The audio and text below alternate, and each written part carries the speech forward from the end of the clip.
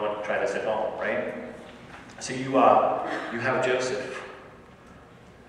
And at the end of the book of Genesis, after this whole huge story, after he gets sold into slavery, he finds himself being made use in the Pharaoh's house. He finds himself being able to plan, being able to take care of things for the Pharaoh. There's a famine that comes into the land, and Joseph had planned for this. Joseph had planned for this. He actually had a dream from God. And his brothers, after his father dies, they come to him, and they're afraid he's going to kill him. And he says to them, what you intended for evil, God intended for good. See, what we often plan, or often a lot of the plans that kind of happen to us, sometimes evil, sometimes very just destructive, fearful plans of others, or just the stuff that just happens. It's evil stuff happens. God uses for good. This thing that Joseph had going on. This woman was pregnant. Your wife? Seriously? I mean, can you imagine? Just stop her. Seriously?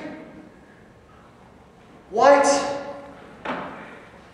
Why? How? What? How? What?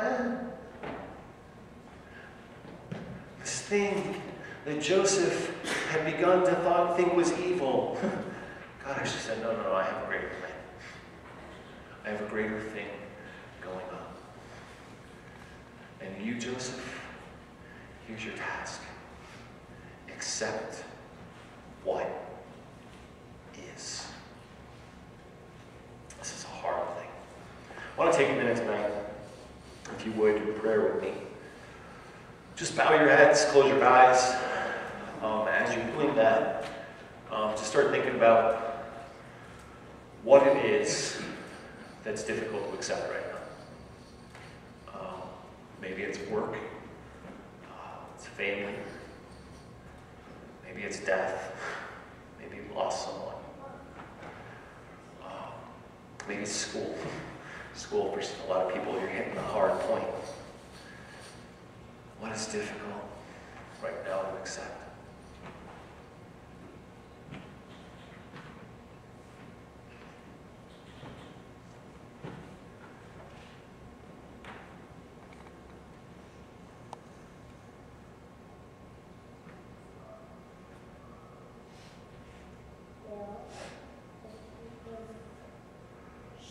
God, some of us are still waiting to see good from things.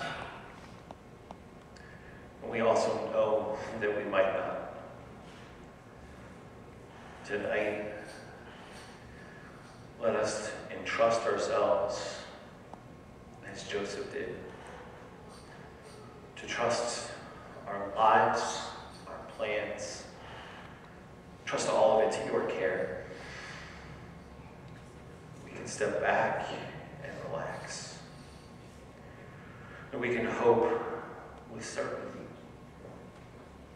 that in the evil and harm that surround us, that we inflict on ourselves, that comes to us, that even in all of these plans, you are there working